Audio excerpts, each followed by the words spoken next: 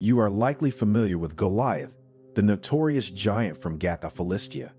Among biblical giants, he is the main attraction. You might be surprised to learn that there's a lot more to his enormous family and his narrative. We'll explore the stories of Goliath's 5 brothers today. They're all large, imposing characters that resemble him. Created in response to popular demand, this is the first installment of our series on biblical giants. Please remember to like, comment, and share this with friends and family if you think this in-depth look is interesting. Now let's explore this Genesis in Scripture. Even though Goliath is the most well-known giant in the Bible, there are a few little-known details about him, his upbringing, and particularly his family. A fact of life that is frequently overlooked: he wasn't raised by himself. Goliath's 5 brothers belonged to the enormous Rephaim or Rephaite bloodline. The whole tale of this dreadful and enormous monster of the Holy Scriptures is little known. His siblings, who share the same race, are his genetic relatives. An interesting detail about his life that most people who are familiar with his narrative are unaware of. In case you missed it, Goliath's race, the Rephaim giants, often referred to as Rephaite giants, consisted of around 5 brothers. According to the Bible, as soon as the 5 brothers of Goliath learned that their brother Goliath of Gath, who shared their race, had been slain by King David, these 5 giants were so enraged that they made every effort to assassinate the Israelite ruler. According to certain experts and thinkers, one of these giants engaged David in combat.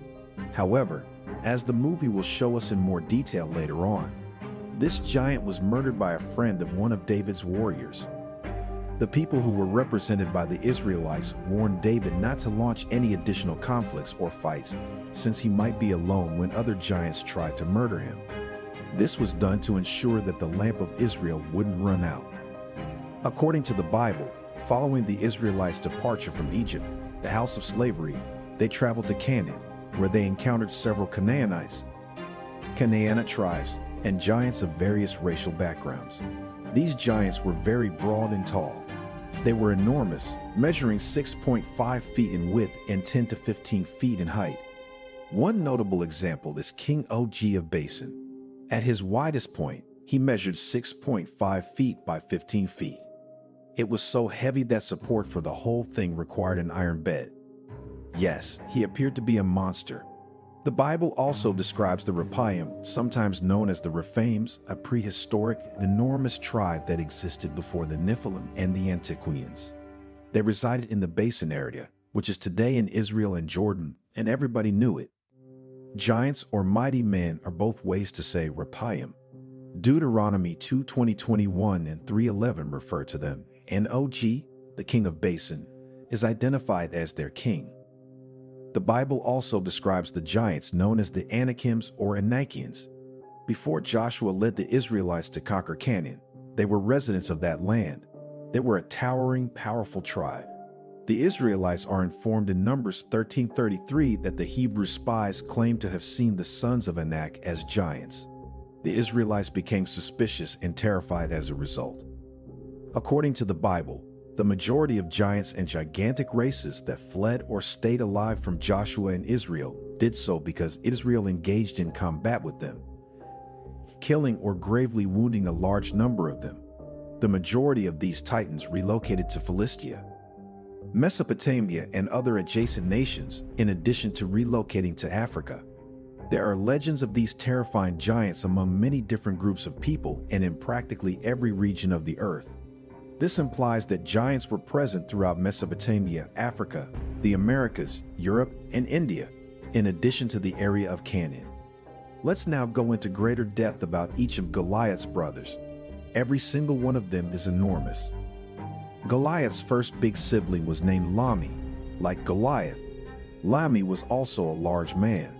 According to 1 Chronicles 20-5, Lami was struck by Elhanan, the son of Jair, during another battle with the Philistines.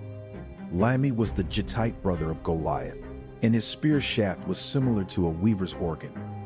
This verse tells us some fascinating facts about Goliath's brother, Lami.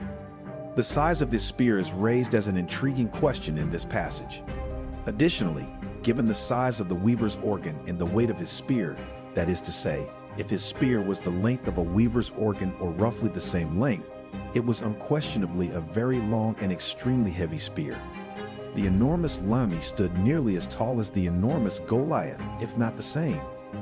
There are reports that the enormous Lamy measured 10 or maybe 10.5 feet. The next giant mentioned in the Bible was called Ishbibana. He belonged to the same race of giants as Goliath.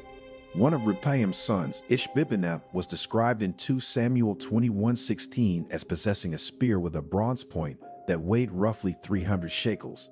This weight is substantial. In addition, he wielded a massive new sword and made sure that everyone was aware of its size. Its weight is demonstrated by the claims made by some that the spearhead alone weighed between 13 and 15 pounds. Ishbibanab's sword is described in the book as being enormous and extremely sharp, perfect for a giant.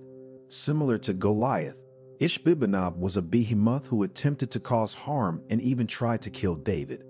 However, David's friend Abishai, who was Zeruiah's son, saved him. He killed Ishbibanab by beating him. It's interesting to remember that when David faced off against another giant for the second time, he faced off against Ishbibanab. David, on the other hand, sought assistance since he was tired of fighting. The brother of Goliath, Ishbibanab, was vanquished by Abishai, his sister's son. Ishbibanab was probably 9 or 10 feet tall, if not taller, given the size of his weaponry and his huge stature. Among his ancestors was not just the renowned biblical hero Goliath. As noted in 2 Samuel 21:18, his brother Saph was also one of the Rephaim giants. Sibekah the Hushathite triumphed against Saph in a battle with the Philistines in one instance. In terms of size, it is thought that Saph had been around the same height as Goliath, maybe a little bit smaller or taller. Many estimate Saph's height to have been 6 cubits or between 9 and 10 feet. However, 2 Samuel 21:19 adds more complexity to the story by introducing us to yet another giant from Gath. It's interesting that he goes by ***, Goliath, the Gittite ***, Elhanan, the Bethlehemite faced and defeated this Goliath during a battle at Gob. The Goliath's distinctive weapon was a spear as thick as a weaver's beam. Oversized spears appear to run in the family. However, to dispel any misunderstanding regarding their common name, one was the Gittite, while the other hailed from Gath. However, the huge family doesn't stop there. Unidentified in the text, Goliath had a 5th sibling who was a strange person. This particular giant gained notoriety not just for his extraordinary stature, but also for having 6 toes on each hand and foot, for a total of 24 toes. This enormous person, who belonged to the Rephaim ancestry, is thought to have been the largest of them all. His peculiar digit arrangement has drawn a lot of attention. If you are unfamiliar with the story of Goliath's family, please share your thoughts in the comments section. Your opinions are always appreciated by those who connect with these stories. The next video is a movie about the Antichrist power. Watch the video now.